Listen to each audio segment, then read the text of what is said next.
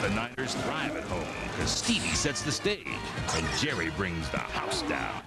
Now, live from the Fox Television Center in Hollywood, four guys who know a lot about winning and not too much about sinning. Hallelujah, baby. It's the one and only Fox NFL Sunday.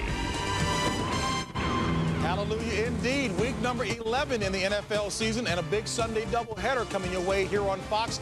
Headlined by a couple of the league's top franchises, the Niners and the Cowboys squaring off. Also today, a team on the verge of greatness. The Green Bay Packers storm into Kansas City to take on the Chiefs. And hello again, everyone. I'm James Brown, welcoming you to another great day of football right here on Fox NFL Sunday. Pleased to be with my colleagues, as usual, Terry, Howie, and Ronnie.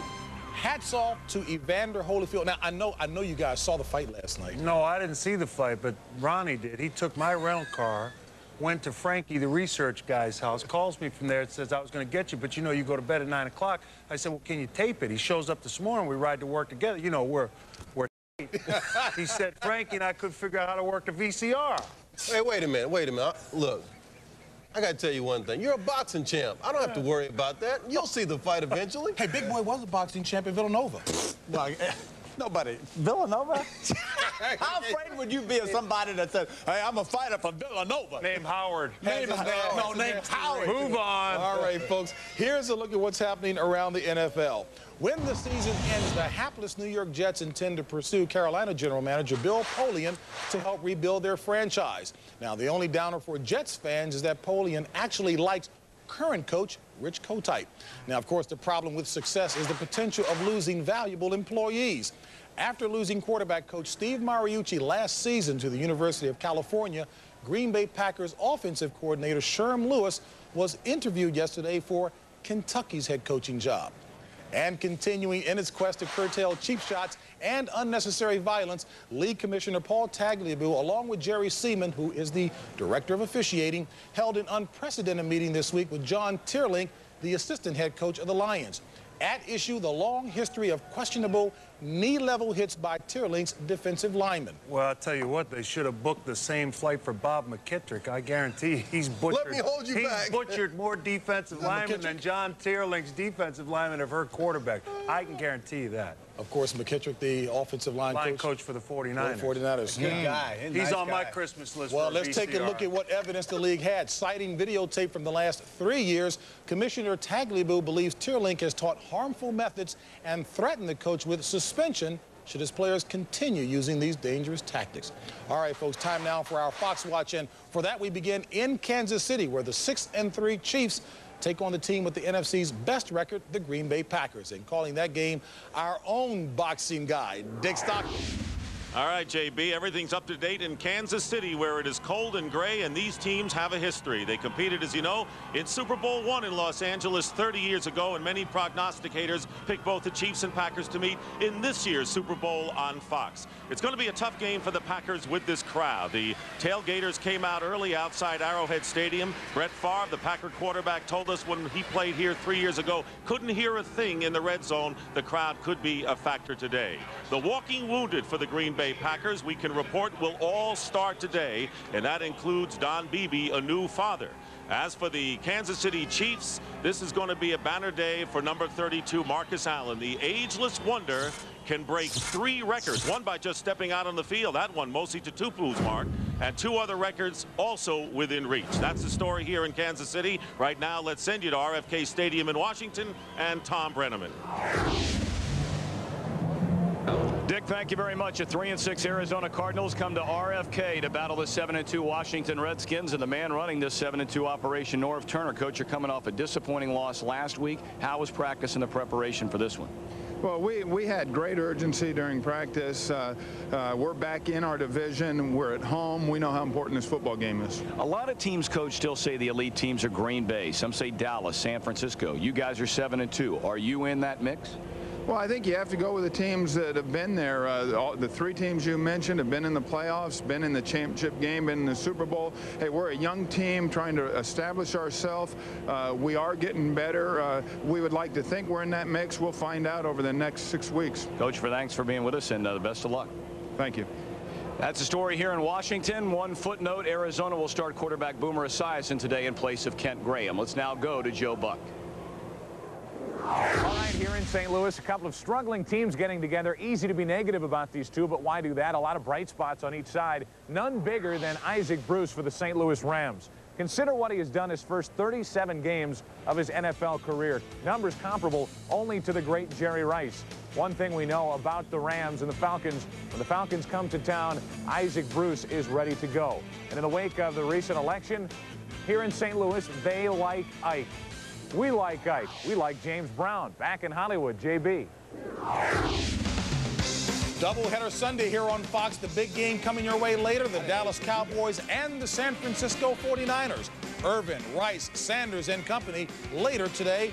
And the other games that you will see, if not that one, include Chicago and Denver, that from Colorado, or the Vikings and the Seahawks from the Kingdom. Of course, we'll have more on the Cowboys and 49ers in just a bit. Right now, let's turn our attention to the Denver Broncos, a team with a record of 8-1, better than both the Niners and the Cowboys. But Bronco fans have reason to be a little concerned today. John Elway with a bad hamstring. Take a look. This is Monday night, leaving the game in that comeback victory. Severely injured left hamstring, received treatment all week. Terry, the question is, we know how mobile Elway is. How much will that bad hamstring affect Denver's offense? You answered it. It takes away his mobility. It takes away his ability to scramble. It's his left hamstring. Will it affect him passing? No, because when you pass, you push off with the right leg. So that's okay. Plus, he's in the shotgun. That saves some wear and tear on the hamstring because he doesn't have to drop back. When does he get his rushing yardage? If you play man coverage against John Elway, especially when he goes 3 wides, a tight end, and 1 back, which is when he's done most of his rushing. Also, it has to be short yardage. 3 yards or left on 3rd down. Teams play tight coverage. That's man coverage. Now, if on 3rd and 3, now look, Ronnie's the defensive back. Notice, hold it right there. Ronnie turned his back. Man coverage. See ya. I can run right by him. See you, big guy. I'm down the road.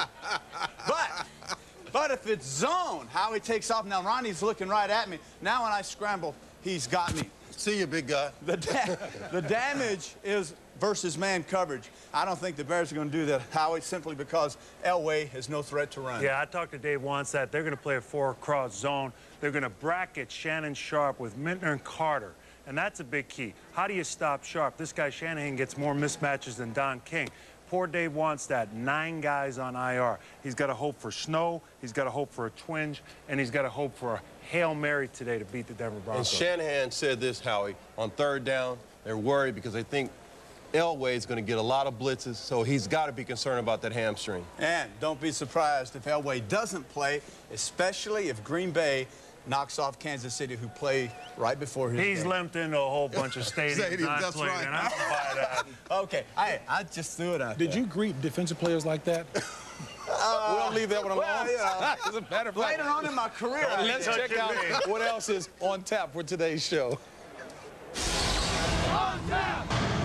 Today, on the one and only Fox, NFL Sunday. Yes. Marcus Allen has suited up more than any running back in NFL history. And with 1 more rushing TD, he'll become the league's all-time leader. Ronnie gets it straight from the Chiefs running back, who's got reservations in the history books. Also, he's exceeded nearly every record for catching a football. But some recent events off the field have caused Jerry Rice to reassess life beyond the gridiron. Pam Oliver catches up with the Niners' star receiver, who measures his success in a whole new light. Then, first they lost Robert Brooks and then Antonio Freeman. Trouble in Green Bay? Not so fast there, cheeseheads. Terry looks at Brett Favre's adjustment to the new faces in the Packers huddle. Coming up, coming at you, the one and only Fox NFL Sunday. Fox. Fox NFL Sunday is brought to you by the United States Marine Corps. The change is forever. By EA Sports, now with a lineup of sports games made for your PC. By Motel 6, we'll leave the light on for you. And by Porsche, who wish to remind you there is no substitute. Time for the Porsche Quarterback Report. Blonde Bomber, who do you like? This is so easy. I called my mom, Novice Genoa. Asked her, who do you think this week, Mom? She said, Well, baby, Brett threw 3 interceptions, only had 1 touchdown pass the last time he played KC. Bledsoe had a big week last week. Go with Bledsoe. I'm going with Bledsoe. Mama's name is what? Novice Genoa. Boy, oh boy, back with a look at Philadelphia and Buffalo after this. And a reminder coming up later today, most of you will see Dallas taking on San Francisco. Others will see the Bears at Mile High against the Broncos. The Vikings taking on the Seahawks. As we come back inside the Fox Television Center, we start with thoughts on any of those games with Ronnie. Well, I can tell you this. I talked to William Floyd. He expects to have a big contribution in today's game. As a matter of fact, they're going to start with him probably on the first play, using him out of the backfield. You know, that backfield has not been the same, and that team, in my mind, has not been the same since Ricky Waters left. As Jimmy Johnson said on this show last year, earlier in the year, you just don't lose big-time, big-play guys. You just can't find them driving down the street. This offensive line of Dallas versus the defensive line of San Francisco, to me, is a dream matchup. This is a heavyweight seen since last night. This is going to be a big fight. That's well put, by the way. Thank If you. you're looking at Denver and Elway with the injury, don't be surprised he throws short early. Then once they come clamping, when the Bears will do, then the old slant and go like Monday night against the Raiders, they'll do that. You've been and talking for that those slant of you go. watching Washington, they like those gadgets, those flea flickers. If the game gets close in the fourth quarter, watch all this fancy stuff with a lateral back to the quarterback, long touchdown pass. Clairvoyant one is back. I think last night you were sitting I'm not there, through yet, I Ronnie. think last night you were sitting in bed going, slant and go. You know, Stalwart, slant and go, stalwart, slant and go, Swan. What is up with the slant and go? All I do is Cliff get on the Harris in internet his and sleep. work. While you guys are Cliff playing, Harris. I'm working. Cliff Harris.